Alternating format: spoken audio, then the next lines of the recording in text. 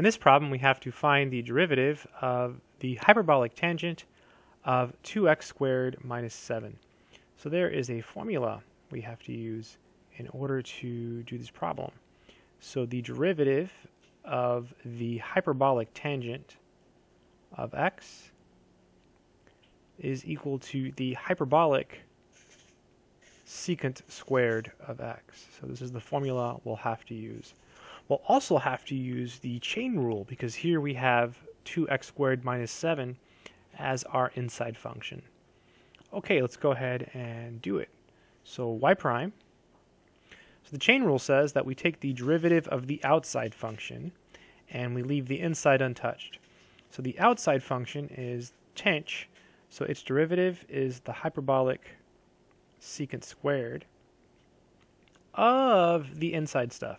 So 2x squared minus 7 times the derivative of the inside stuff. So the derivative of 2x squared minus 7 is just 4x. Using the power rule, 2 times 2 is 4, and you subtract 1, and the derivative of 7 is 0. So last thing to do maybe is put the 4x in the front. So 4x hyperbolic secant squared of 2x squared minus 7. And that would be the final answer. And that is a 2. It's a really ugly 2. So 2. I hope this video has been helpful.